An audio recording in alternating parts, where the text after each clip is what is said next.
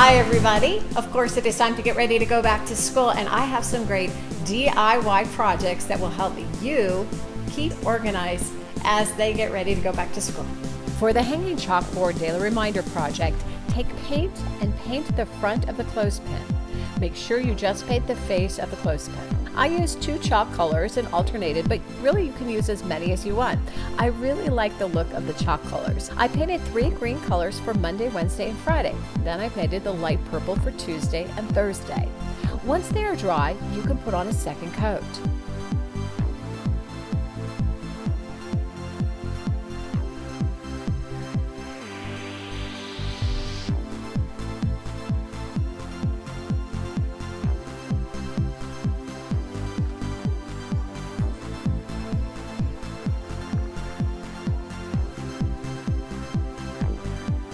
Once dried, I took a black felt tip pen and wrote out each day of the week.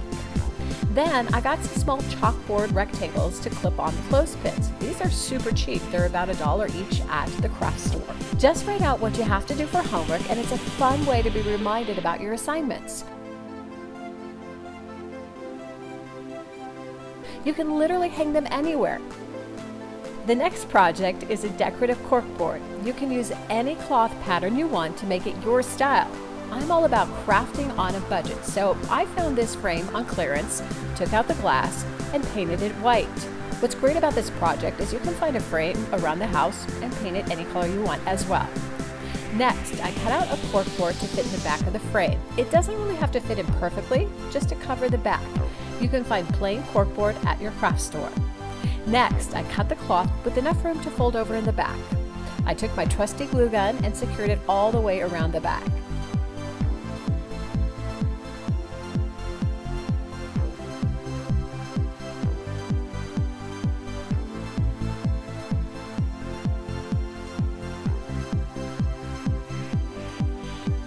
Then, I also used my glue gun to attach it to the back of the frame. And voila, you have a designer corkboard.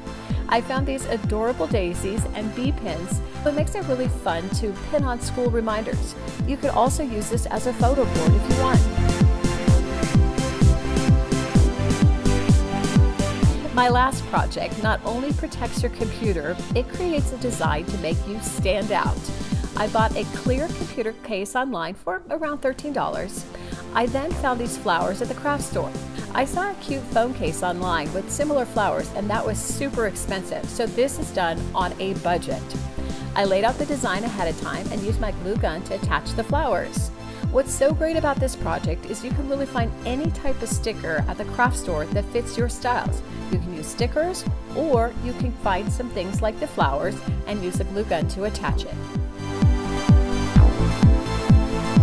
I want to thank you so much for watching. Of course, I'd love you to subscribe.